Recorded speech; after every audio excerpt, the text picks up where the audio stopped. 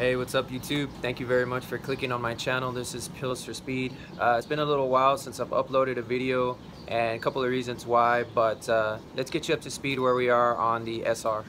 Okay, so as you know, I've had the engine fully rebuilt. So you could see on the previous vid where I took it to the machine shop. They fully built it from top to bottom. I'm talking cams, rods, pistons, springs, pretty much everything that you can think of has been done.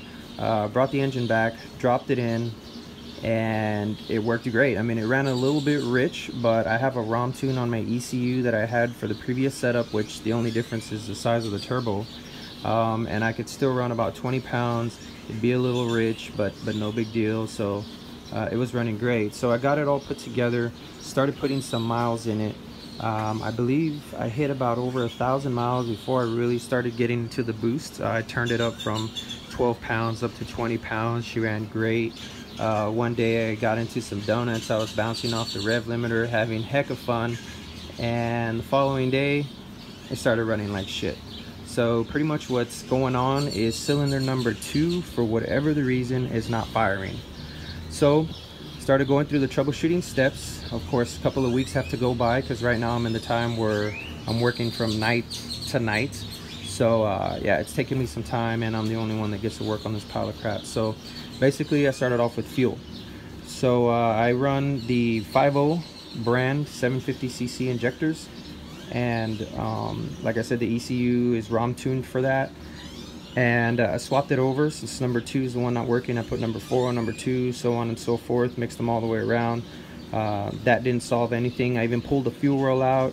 I would prime the ignition system and you would literally see the injector spit a hefty amount of fuel healthily, so I knew that it wasn't fuel. I even went above and beyond to put the stock injectors back on and see if that would correct the problem. Nothing. I even put the wiring harness that goes for all the injectors to the car's wiring harness. That didn't correct it. So I guess I figured I don't have a problem with fuel. Next, they came over here to ignition, running the Splitfire upgraded ignition system. Same thing with those. I swapped over the coil packs. That didn't do anything. I even put the stock coils on there. That didn't do anything. And I even put the stock coils wiring to the wiring harness. That didn't correct everything. But when you pull out the coil pack with the injector connected, or the spark plug connected, and you touch it somewhere, you'll see a good spark come out. I even have the little machine that tests the ohm resistance, I believe. Touched it on there. They all run about the same. Brand new spark plugs, gapped them, everything as far as ignition I also checked. I don't think the problem is coming from there. Unless I left out anything, let me know in the comments below. So last but not least, I went to your local parts store. I rented a compression tester.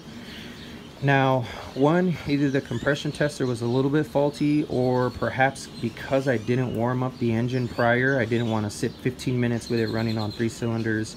I mean, it just rocks everything. So I didn't do it with the engine heated up. I did it with the engine cold. All the compressions came out to be about a little bit over 100. So I mean, it's very, very low. But like I said, the engine was cold. Maybe the compression tester wasn't the best, but the idea was that they were still within 3 to 5 pounds from each other. So with that being said, I did the dry test and the wet test. With the wet test, everything came out a lot higher, towards around the 150s. So I do have compression on cylinder number 2. That's what I do know. So right now, that's where it's at. Basically what I'm thinking I'm gonna do is remove the intake, see if there's any debris. Other than that, it could be either the ECU, or in fact the whole wire harness itself, or maybe something on the valve train. So I took off the valve cover, looked at the springs, looked at the rocker arm. I mean, it's got stoppers, and cranked over the engine manually, and visually everything looks okay. So if y'all have any ideas to what it is that this thing can be going on, let me know in the comments below. It's gonna be about another month or so before I start working on this again. So let me know what you all think. Questions, comments, concerns, I'd appreciate it. We all know what it's like to drive one of these things, and that's of course probably the reason for this all. So thanks very much for clicking on my channel. Peace.